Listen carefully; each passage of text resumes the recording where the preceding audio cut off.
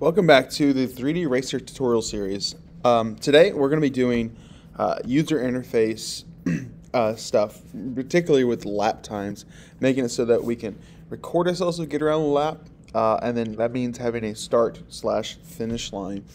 And from there we can start doing best times and keeping up with how quickly we get around the track. So let's go ahead and get started. Over here in the hierarchy, I'm going to add a UI text mess pro. If you don't have it logged, already downloaded, like I do not, you're going to hit import TMP essentials. Give it a second. We won't need the examples and extras right now. So I'll click out of this. So now it's given us a canvas and a text object.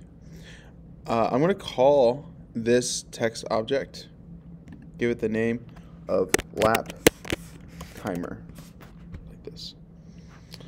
And I'm going to go ahead and find that here in the scene. I'm going to switch to 2D, might make it easier for me to see. I would suggest that on your game panel, make sure that your 16:9 is set so that we have the same scaling with screen size. And actually on canvas, I'm going to make sure that it says that. So UI scale mode, change that with scale with screen size right here. Awesome. So back in your scene, take your lap timer, and it's going to be up here in the upper right hand corner. So I'm just going to use the rectangle transform here. So I click on this, hit option, hold it down, and then I'm going to click this one in the upper right hand corner. That'll put it there roughly. That looks okay. We might play with it and move it down some. Part of this is going to be kind of fiddling with that to some degree.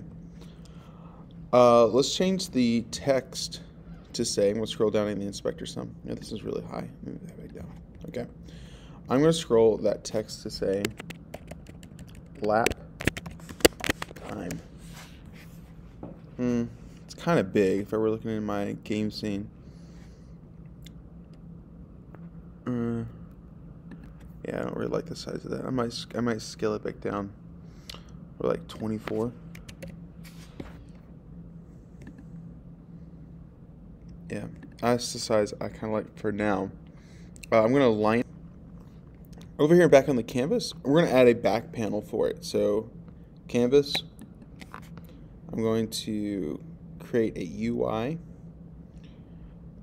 and a panel right here. That's way too big, obviously. I'm going to name this panel Timer Panel.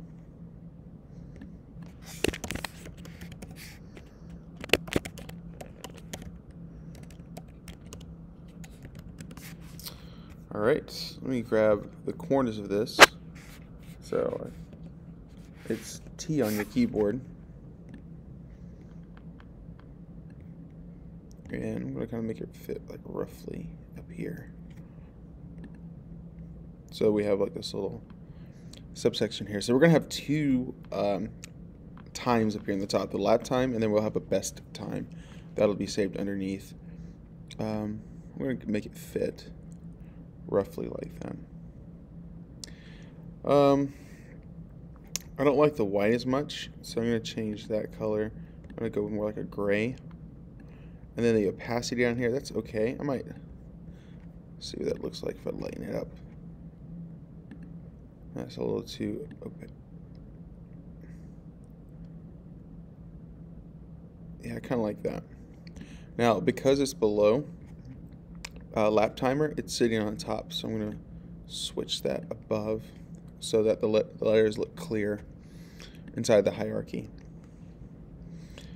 Okay, so we're going to add another text object called minute display. So on the canvas, UI text, and we'll call it minute display. And I want to go ahead and give it the time of 0, 0, and then semicolon. Oops, that's not zeros. Those are O's. All right, so I set the other one to 24 on the size. There you go. And let me zoom in some here. I want to make sure I grab the whole thing. Kind of make it fit roughly like that. So we're going to have 3 text objects for each one of these, well, outside of the name. Oops.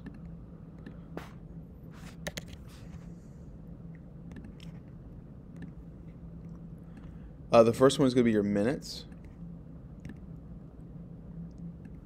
Look at that. That looks okay. Then the next one is going to be your, I'm going to duplicate this, so Command D, and call this one sec display, the seconds. And this one, instead of a semicolon at the end, we're just going to do a period. And then finally,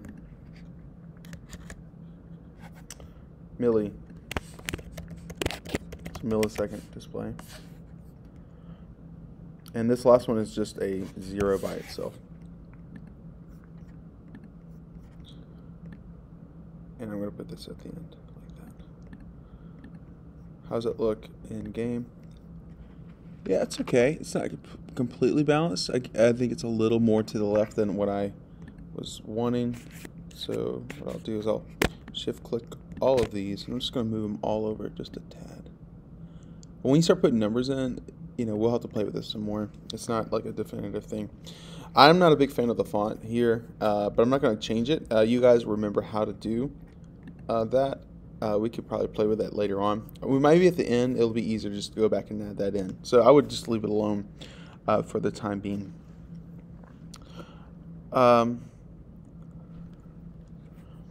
Size 20 was what I originally went with.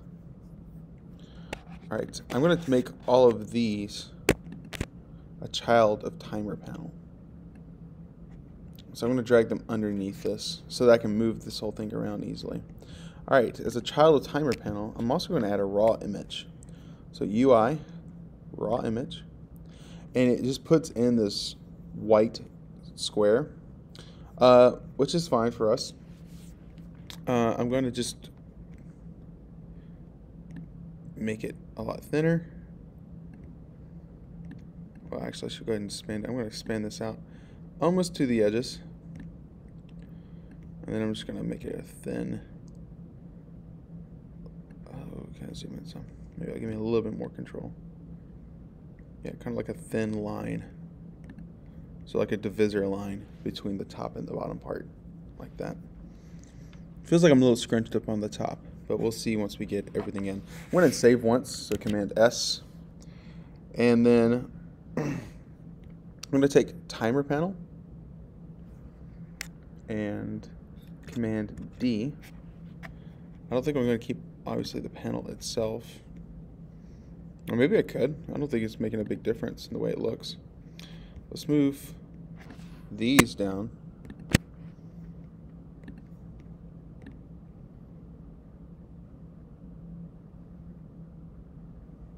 Like that. Alright, let me get rid of that raw image. So delete that. That looks okay.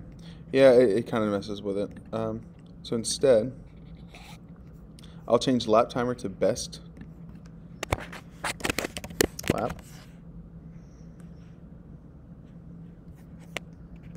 Then I'll just put the word best in front of all of these here.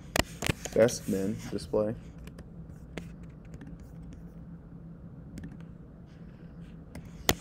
Best sec display. And best milli display. Go grab all of them, drag them above timer panel, and then delete that timer panel. Like that. On best lap, change that to best time. So that looks a little more scrunched up, so we might have to play with that some. I might just take this object itself and move it over just a tad bit.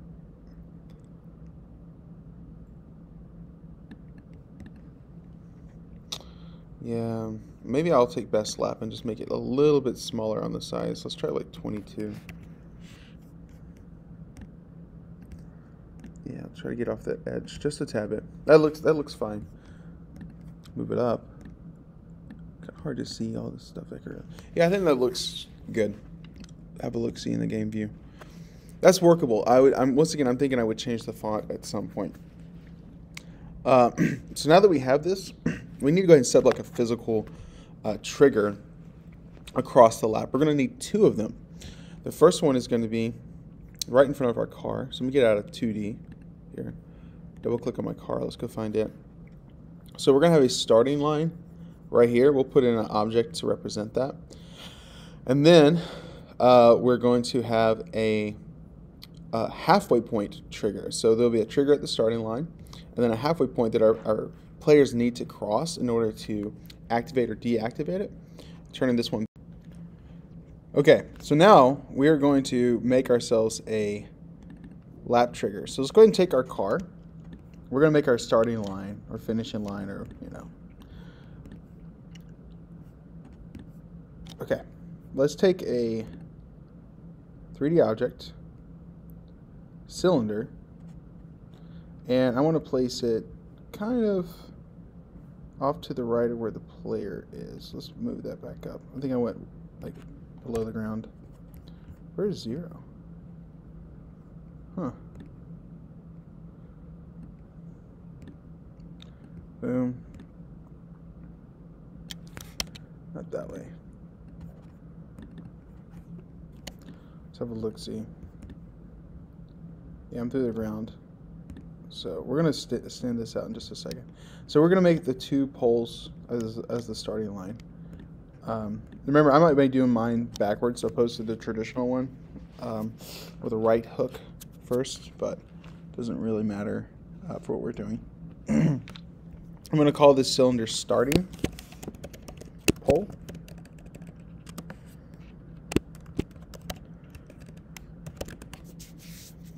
And I'm going to go with this scaling option, and I would prefer if you did the same thing. So not position, but scaling. You're going to go 0.25 on the X to make it kind of small. And then for height, I went with 3. And then 0.25 on the Z, and then drag it up. Let's see what we have here. Option. Yeah, it looks pretty good. Let's go ahead and create a new material. So let's create attention. Okay, I have a flag material here, but inside of this, I'm going to go Control, create a material. And I will call this metal. And I like to add MAT, matte material on the end of this. So we talked about albedo before. This is just a general color. I'm just going to maybe go for more like a silver look, kind of grayish. And then turn up that metallic. There you go. Maybe bring up that smoothness as well. It won't be super noticeable here in the scene, but it's a nice touch to have. And I'm going to drag it onto my pole.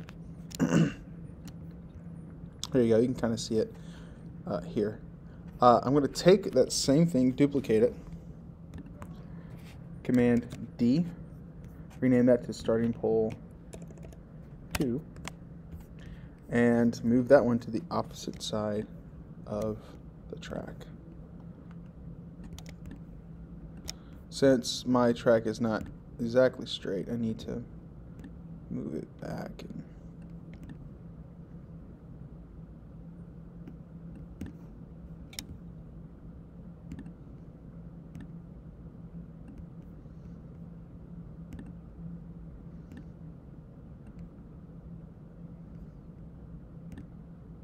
Okay, so that's set. That looks okay. Now we need to add in our banner across the top. So, add a 3D object, and we're going to add in, a plane here. All right, going to call this starting line. Done. I'm going to go ahead and rotate it. If you hold down Command while you do this kind of stuff, you'll get the snapping options. so it snaps. It makes it a little bit easier to kind of control things as you do this. So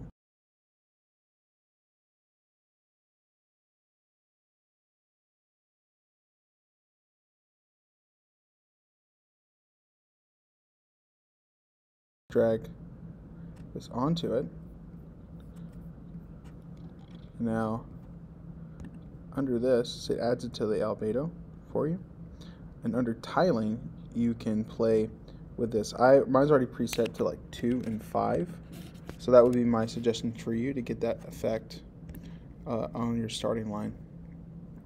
Mine's not perfect, but it's pretty close. It works for what I want to do. So there you go. All right, I'm going to go ahead and I'm going to save here, create an empty, and I'll call it starting line. And this will just be an object to hold all of my starting line objects like that, so I can parent them in as such. Okay, let's go halfway across our track. So this is where we're at right now. And for me, halfway is just directly across the way, right about here. Somewhere where your players they have to come touch that opposite area, so halfway across the way. So for me, right there, I'm gonna try to pan into it. That looks about right to me right here. And I'm going to create a cube, put a 3D object cube. Where'd you go? Is it all the way back there at start? Well, I'm going to go ahead and name it and then move it back over here. We'll call it Halfpoint Trigger. And where's it at? Oh, it's just really like way down there. If I just lift it up, it's like across. It's all like way across the map. I want to be over here, buddy.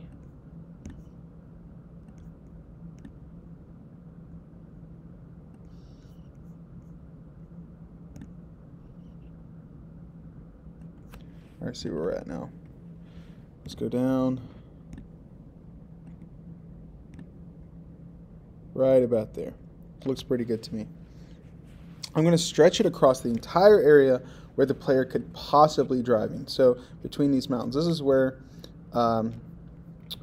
making your track sort of confined will be very helpful. And we are going to go back in and add some colliders. So let's just kind of cover up this point of the track, but I'm going to go all the way across this entire thing just to be safe. Because we want this thing to work the way intended. So I'm just going to stretch it out this way. For me, it's on the Z axis, just based on where it's at.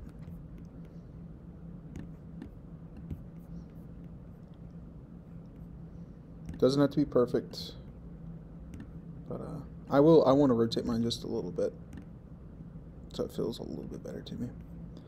And I want to make sure that the player isn't able to drive through the mountain or around it via the trees, so just stretch it out this way.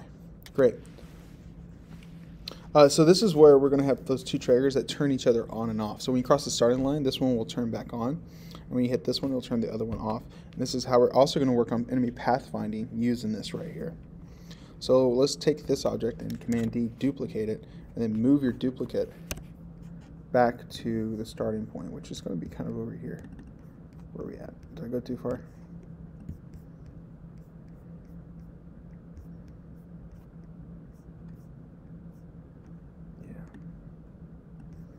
All right, let me move it over here to the starting point.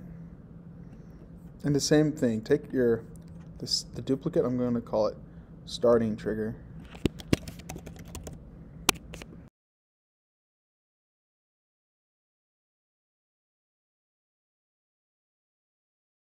Yeah, right there. Okay, let's go ahead and make a new script. So under scripts, I'm going to make a new C# script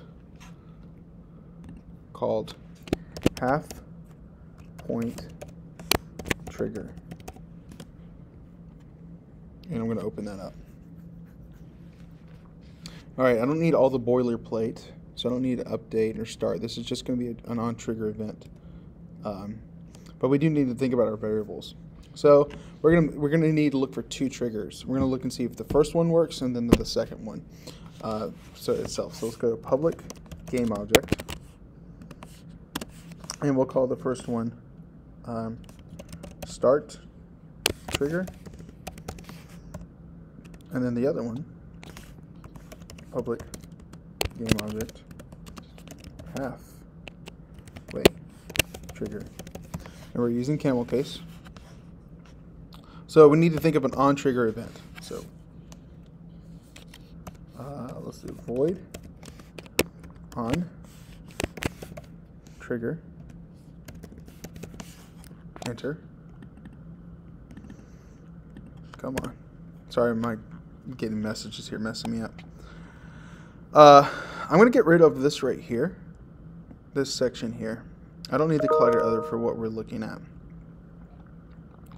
And simply, if whatever this script is on, if anything enters this, we're not going to look for specific names or tags. That's why I got rid of the collider other. I will just turn this thing on and the other one off. So start trigger dot set active is true, and halfway trigger dot set active is false. There you go. Pretty straightforward. So this is going to go on the halfway point object. So whenever we enter it, it turns the starting one on and turns this one off. So that's saved. Let's go back into Unity, let it compile.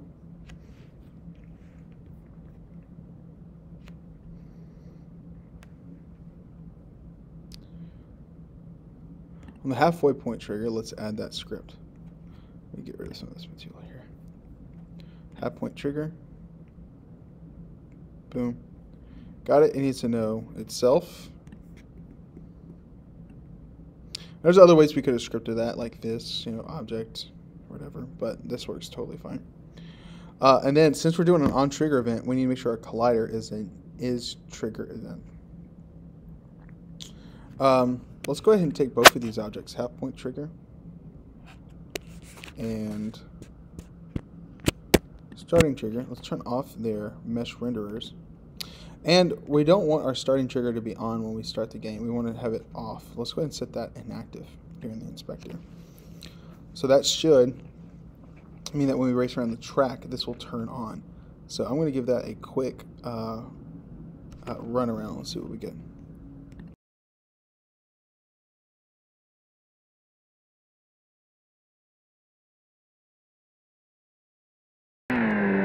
There it is. So it happened. Great. That's what we wanted to do. So now it knows that we've gone halfway across the entire the map. Let's go ahead and make our LapTimer script. So create a new event. I'm sorry, a new C# script, and we will call it LapTime Manager.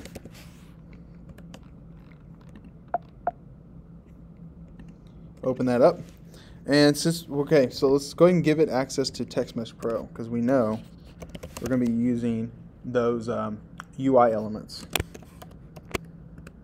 So TM Pro. All right, we won't need a start method, but we do want to keep the update boilerplate stuff.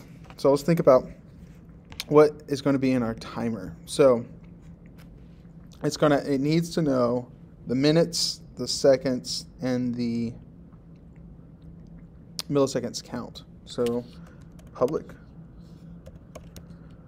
and these are all whole numbers except for the milliseconds count. So public float, public static, and minute count, public static integer second count. And then this is our millisecond one, so it's public. We're just making it public so we can see it.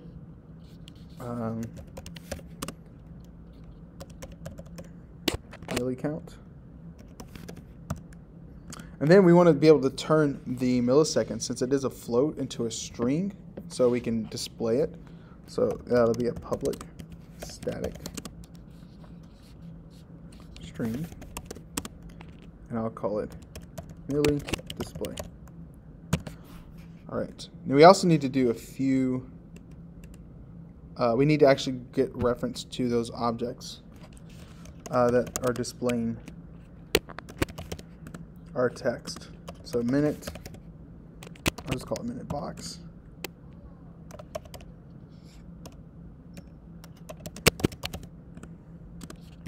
Second box. And then finally, public game object, milli box.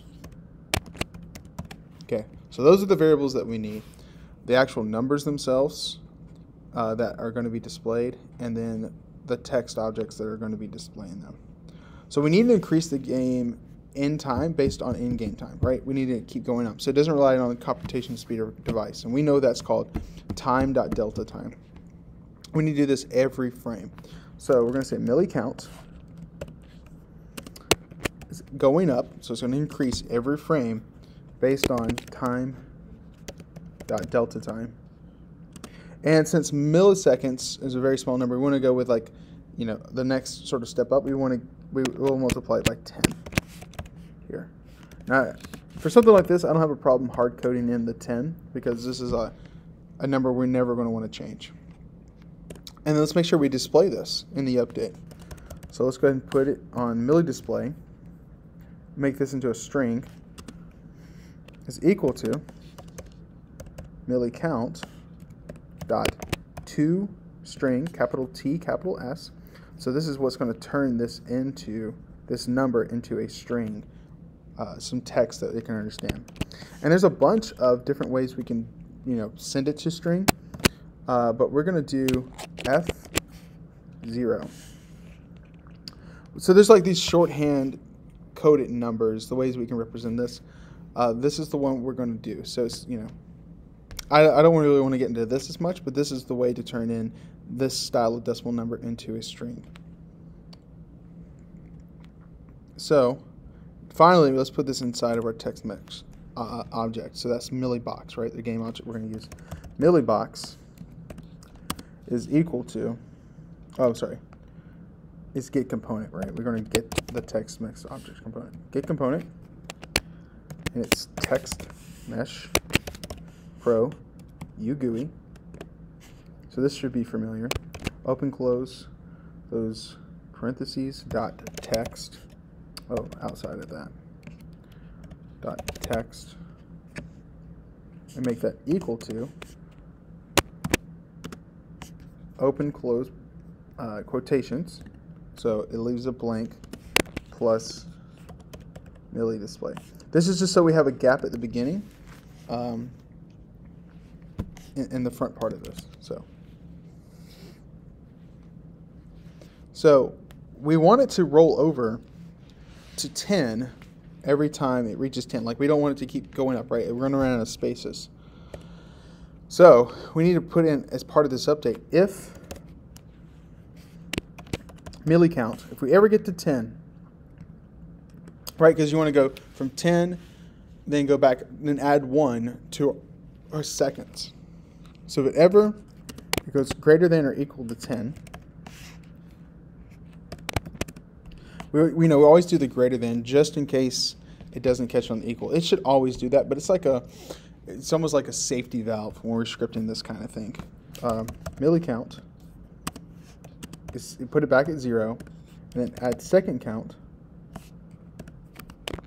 plus equals 1. So that adds a second every time that this reaches 10. All right, so we need to do the same thing. We're going to keep adding these bits of logic. So we want the seconds to be represented as a number with a 0 at the front. So it'll be like 0, 1, 0, 2, because as it increases, we got to save a spot for 10. So 1, 0. So we hard code in the 0. We're going to put a 0 there, and then the decimal at the end is a placeholder. So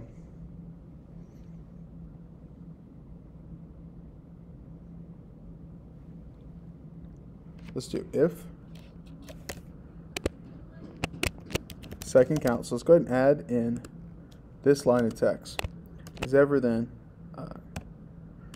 the 9 second box dot get component, get the text mesh pro UGUI object dot text, same thing, equals, so the beginning, instead of a blank space, we're going to actually put in the 0, and then add our,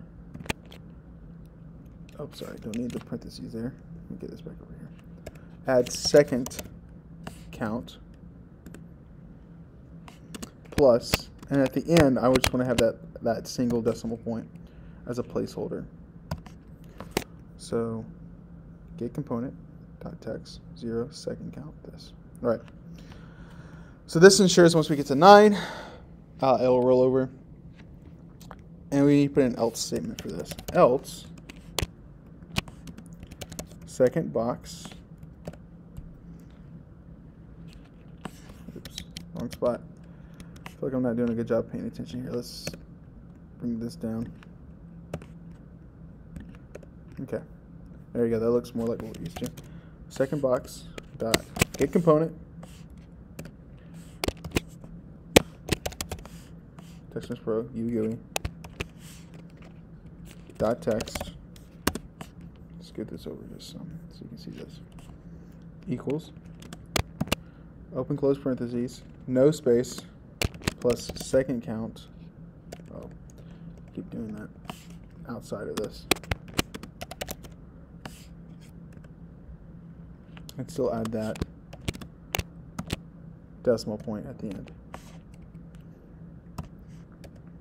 So as long as we're less than 9, put a 0 in front of it. And if we're above 9, then we're not going to put a 0 at the front. We're just going to put the count. That way you have a 0, 1, 0, 2, 0, 2, 3, and then you go up from that. That preserves that space. And then finally we need to do the same thing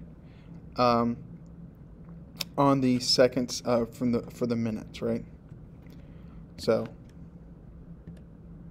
take a space, if our second count equals, so when we get above what, I mean, you should be able to guess, what number do we want to flip over to 1? It's going to be 60. Now I'm hard coding numbers here because these aren't ever going to change, because we know these are numbers that are going to be defined always, because this is how time works. I'm okay with that. I normally don't want you to put hard numbers down here, and we could make variables at the top for this, but for the simplicity of our code and because we're never going to change this, let's leave it like this.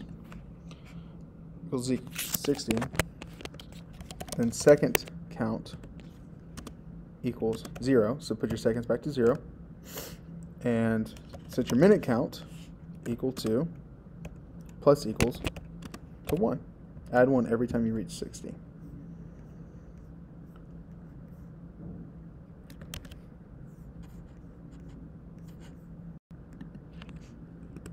So we need to add that rollover feature as well. So that if and else statement like we did right here in second count. I'm just going to copy and paste it, and then we have to go be really intentional and make sure that we change the numbers the way that we want to do this. So Command V below. If minute count is greater than 9, right? Minute box, get component dot text, and then we want to make sure that it is our minute count. And instead of the decimal point, we're using the colon, minute box dot get component minute count. So once again, this builds in the placeholder. As long as we're less than 9 minutes, it'll have a 0 in the front, which we hope it doesn't take them that long to run this. So yeah, that's your entire script. Zoom out a little bit. Command S to save that and go back into Unity, let it compile.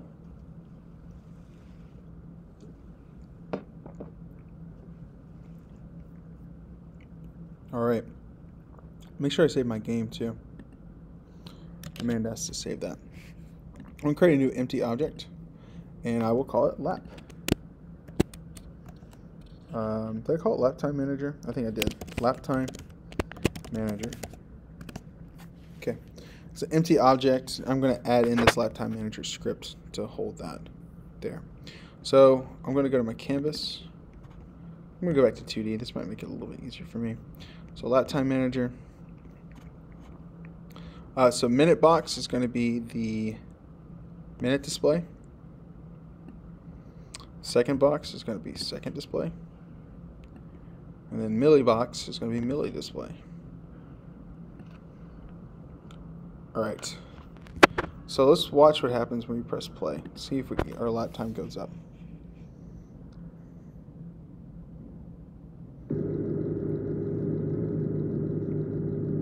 There you go. It's sort of a hard flicker, right? Now, if you have it flicker at 10, like it's acting kind of weird, go to my milli display.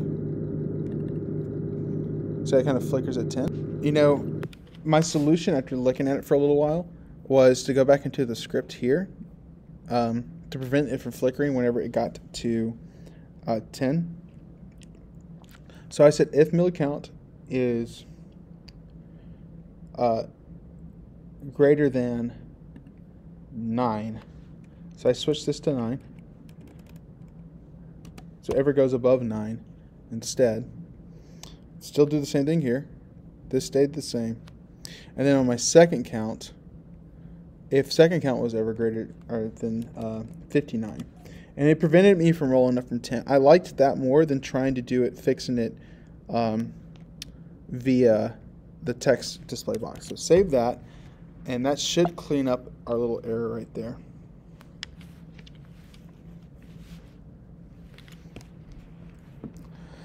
All right. So let's press play and see what we get.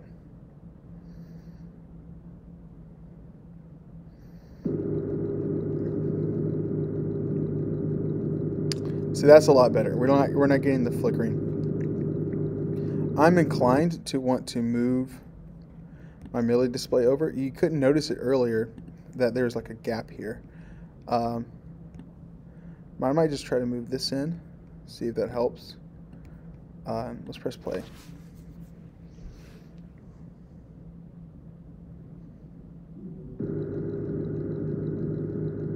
Yeah, I think that looks a lot better. So I think, what we'll go ahead and do is add in a another video for the best time display, and that'll take us into our next thing, which is a countdown timer for when the game starts. So we'll do both of those together, even though logically it doesn't make sense. We'll stop here because this video is getting a little long, and I want to break up these two parts of it. So the next video is moving lap times down to best time whenever we hit the start trigger and finishing that part out.